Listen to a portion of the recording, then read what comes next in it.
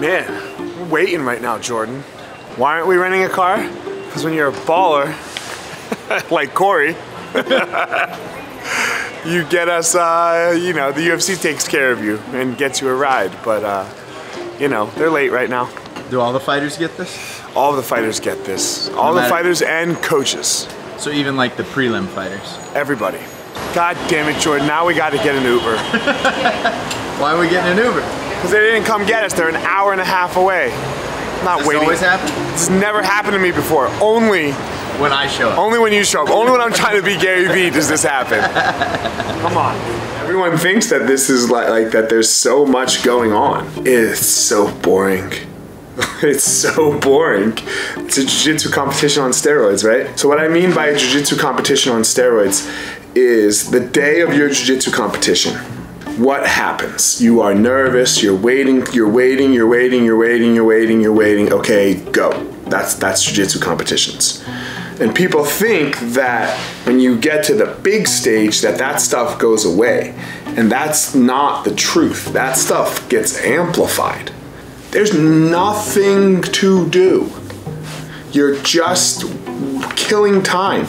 We've literally just done nothing. And that's what people don't understand.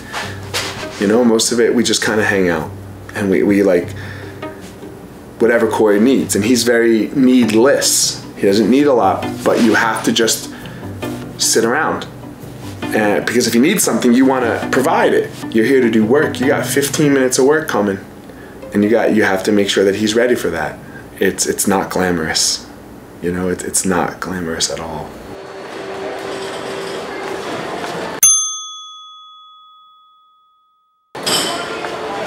I'm a little disappointed in you. In me? Yeah.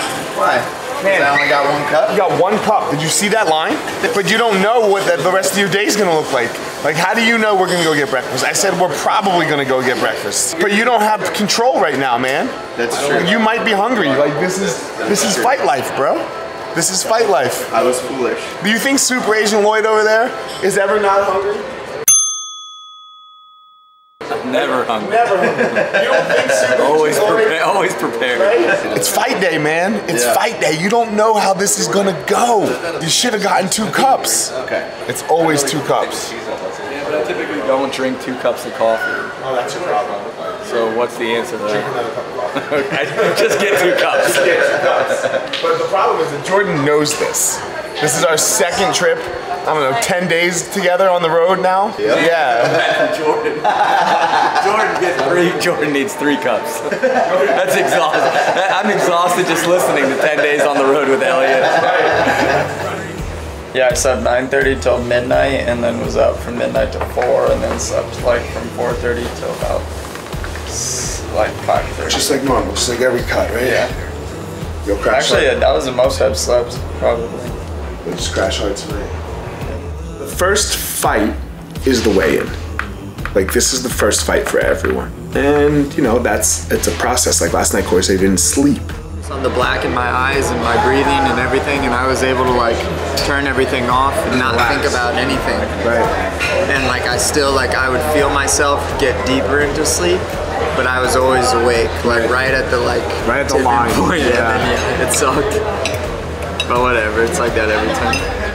So he kind of had to deal with that on his own last night. And then you just know that you have to deal with whatever the fighter's emotions are, and they change. No one's really consistent. Sometimes everyone's good, sometimes they're bad. You don't know when the intense moments come, but when they're there, they're real intense. It's the most intensity that you can possibly have. You get them through that period of time so that they don't lose the fight the week of the fight. And you know, for a fighter like Cory, it doesn't really happen too much. You think when you're cutting weight that you're gonna be really hungry and stuff, which is the case for maybe like the first 2 days of cutting weight. But like once you start sweating out water, I could care less about food right now. All you think about is just like sugary, lemonade-y, Slurpee type drinks. And that is all that is on my mind until I step on that scale. But So people you're have the looking at Slurpees? misconception. Oh yeah, Slurpees. Look at this one. This is a good one. Captures my love of dinosaurs too. Just like a cherry Slurpee, just fucking dump it on my face right now, bro. I would lick it off of every inch of me, bro, off my arms. It's just...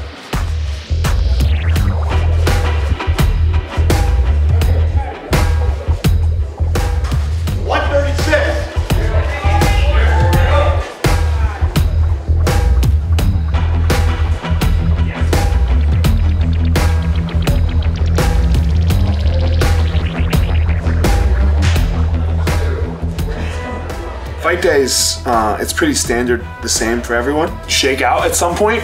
You wake up, you shake out. Shake out like, it's the first time that you sweat again after you've eaten from the weight cut, and like you normally like take that night off, don't really do much. So you want to get a sweat out. You want to tell the body that you are going to ask something of it today.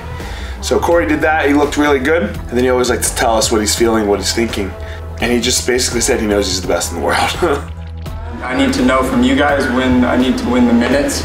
So me and Christian were talking last night. I think it would be helpful if it's something like find your moment, things like that, if I need to. If I don't need to, don't say anything, just let me keep fucking them up the way that I am. If you guys see me start to slow down, just remind me, we're staying in motion the whole time, I can do that. If I do start to slow down and it's because I see something, maybe I just need like 10 or 15 seconds just to kind of like watch him a little bit.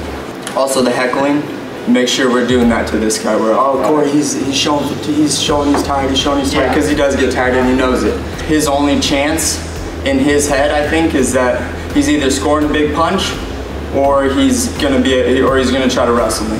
In his head, once he realizes how fast and how hard I am to hit, he's going to realize that wrestling is going to be his only shot, and if I take him down, he's going to know that he's very fucked for the next however long the fight goes.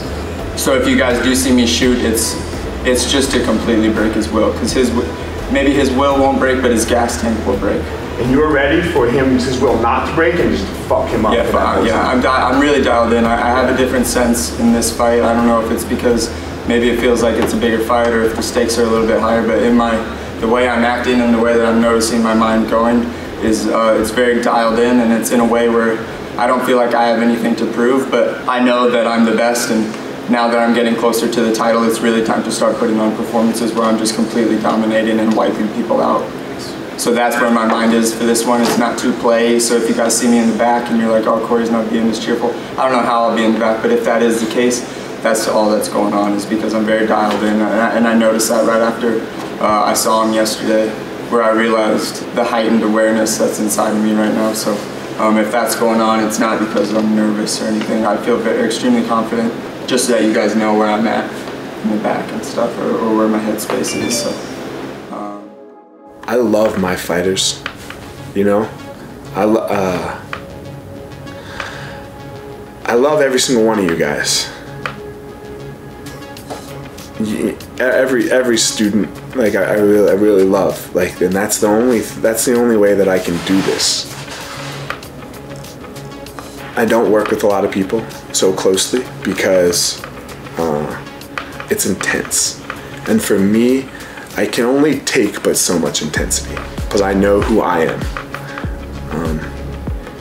It's draining for me because I know what you're in store for. I know that you're in store for really high or really low and nothing in between. It just comes down to me that it's why I don't like working with a lot of people. But you gotta put the work in. And like Cory puts the work in. Cory, he's murked everyone, and then after the fight last time I was like, hey, we need to work on this, and he says, yes, sir. And then there's no like convincing him to doing it or reminding him to do it, or he's like, hey, you ready? It's, you know, after every sparring session, after every time, not once, hey, can I skip today? I'm tired, I had nothing. So for me, I need that. And I get that from him.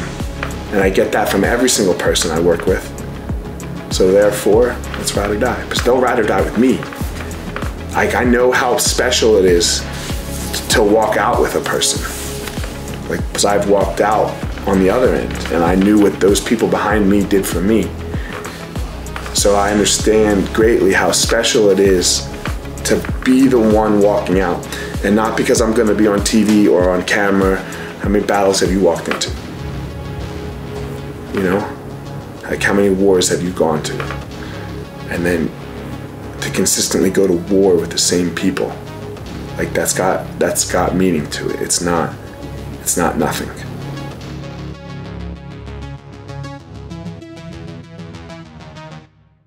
So Cory has been able to find this innate ability to calm his mind. I've never seen anybody else do, to be real honest with you. Like, everyone talks about it, but he actually really does it in chaos, because it's chaos. A fight is chaos. That's all a fight is.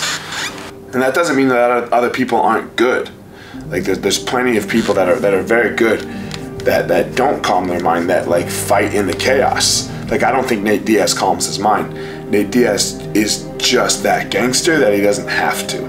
It's a particular skill that allows him to now go perform at his highest potential, which is a very, very hard thing to do.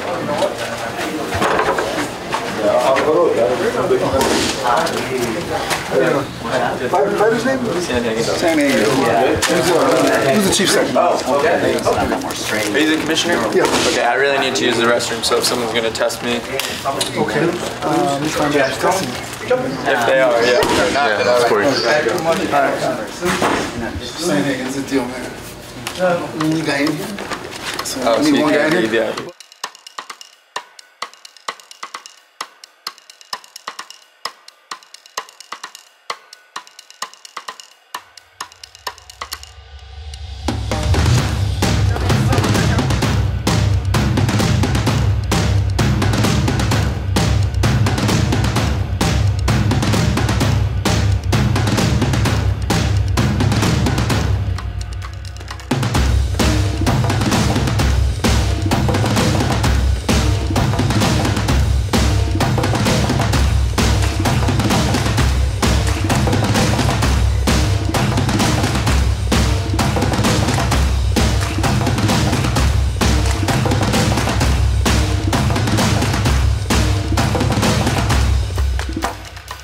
You have to have peace of mind. Life is a mental game, because a fight is just a small little dichotomy of life. It's chaos. It's all chaos. You have no control of all the things that happen to you in life. So what you have to do is you have to quiet your mind. Cory can do that in really big moments.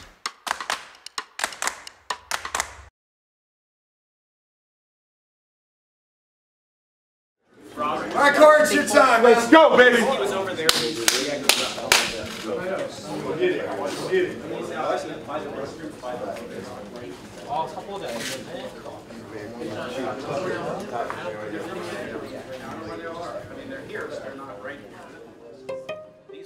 So at some point down the road, for everyone that's fighting, you're going to be forgotten. So what is it then? It's got to be something more than that. It's learning how to control yourself. It's learning how to deal with chaos. It's learning how to deal with your life. It's learning how to deal with when things go bad. It's learning how to deal with when things go good and stay calm and not get too high on yourself. You know, it's life, man. Right? We're all fighting. Enzo says it best. Everyone's fighting something. So you better learn how to do it well. And we got to see an actual physical altercation tonight. Can we all take that? Can we take the lesson that we're learning of how to quiet this to the best of our lives?